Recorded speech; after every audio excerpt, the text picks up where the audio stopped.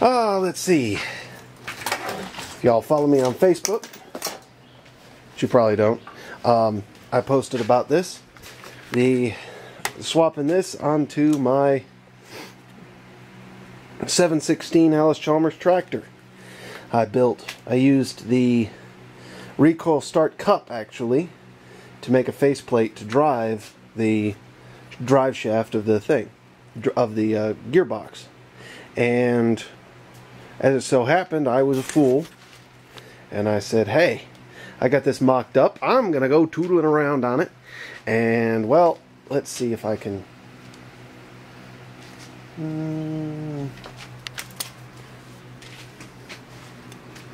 well, I'll throw some pictures up. Maybe I can show you the aftermath if I find it somewhere in this great pile.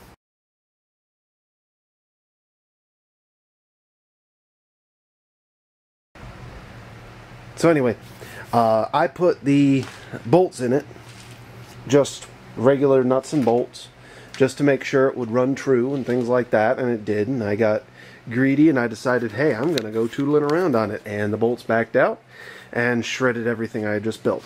So, lesson learned. This time, I'm just going to mock it up, make sure it runs true, and then Loctite and lock nuts. Actually, I'll probably use Nord locks. I've been pretty impressed with them. In any case, that's that. I'm rebuilding that. Here it is, right here. This is what I have. It's built a little beefier. You can see this is what's left of the cup that didn't get damaged. And it, of course, bolts on the front about like so. Actually, behind this nut. I'm working through the camera here. But it fits over and in the slots like so. And then this retains it. And actually, there's 3 small M6 screws, which actually can go in these to retain it even more, and I'm probably going to go ahead and do that. And this, which is made out of scraps, except this I had to actually buy. It's a piece of fence post. I'm going to drill this out so you can get to the center nut. But this is actually, it's a close, but not, I mean, it's somewhat loose. I can shim it so that it stays centered. And it's going to be set to the right length, like so, once I have it in place on the tractor, and then welded. And so then I should have a nice, durable, not piece of shit. Anyway, that's that. And for those of you who haven't been following along at home, this is a 13-horse Predator engine, which I bought on clearance. Yeah, clearance. Predator, I know. But, anyway, to adapt it to this tractor, I made these 2 wooden plates. I cut them to the thickness of the difference between it and the old 16, which is somewhat bigger. Somewhat bigger. So that got the height of this, but there were spacers which go onto these bolt holes, and they have disappeared. So I'm going to have to figure from memory. I seem to recall them being about 3/8 to 7/16 of an inch. I'll put together something. I think that's about right though. And we'll see if it works. Okay. So now I got to balance this thing. And what I did is I took a plumb bob and I turned the back side of it such that it fits in that hole real nicely.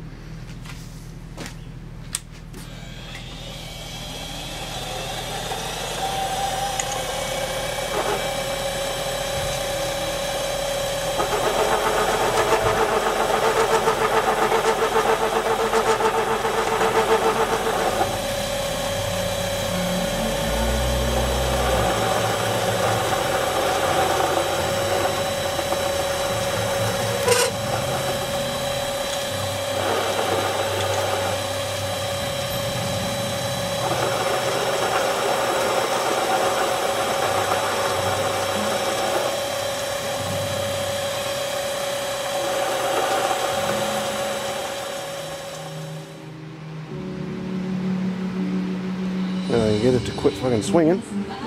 Alright. Just see how it's sitting off center on there? I've just got to apply extra weight to it. Just a smidge. Get that balance back out. So I don't wear out my engine from running this thing. And the way I'm going to add that material is with the welder.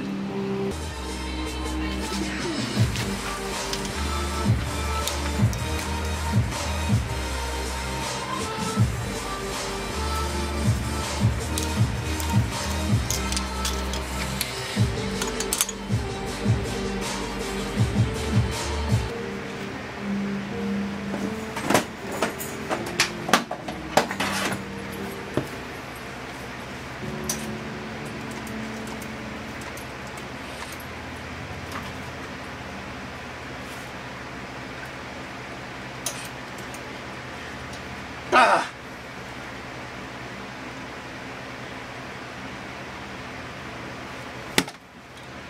Ah!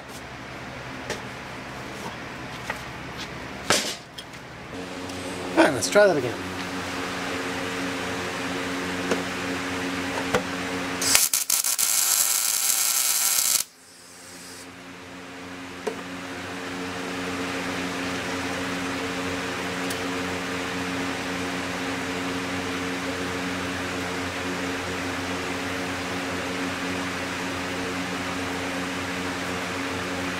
Still need some more.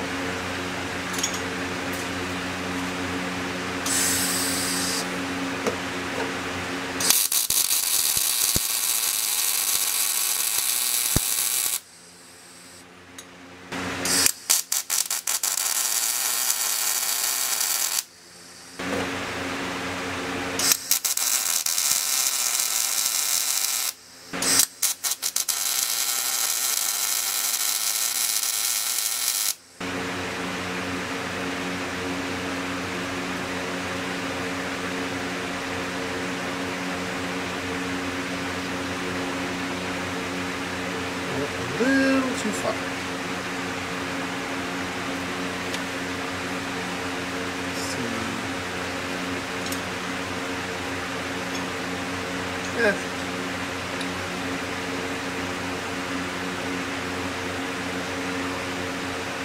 Tell you what, I'll chuck it up in the lathe and see if it shakes. Because that is pretty damn close.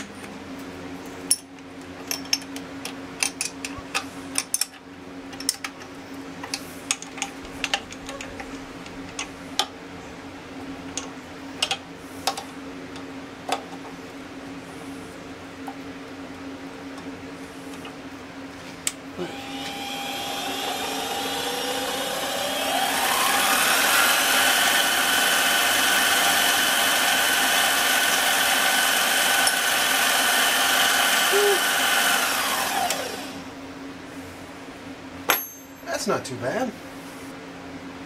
I don't know if that's significant compared to the actual motion of the motor in the first place or not.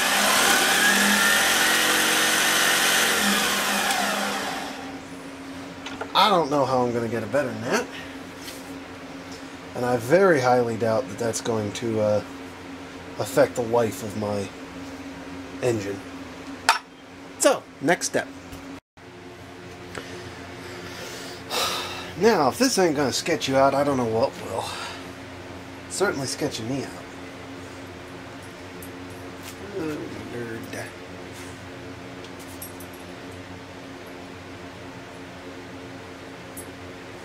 Yes, I'm using ATF. That's all I got handy.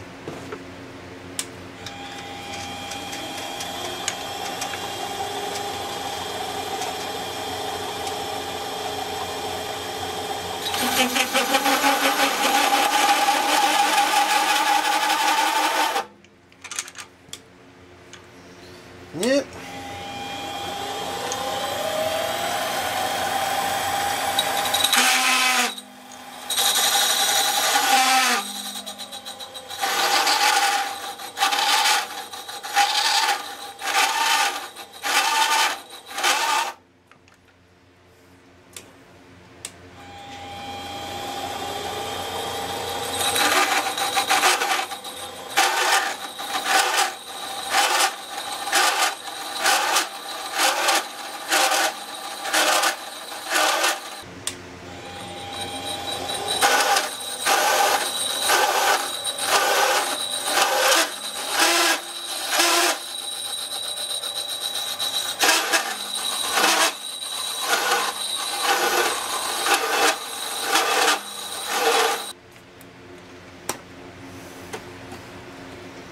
It's like I am in low range.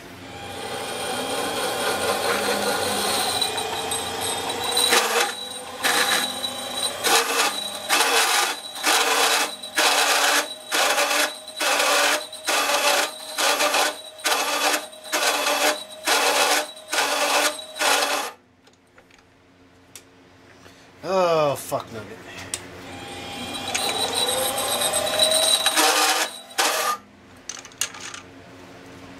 Alright, it suffices to say I get through it.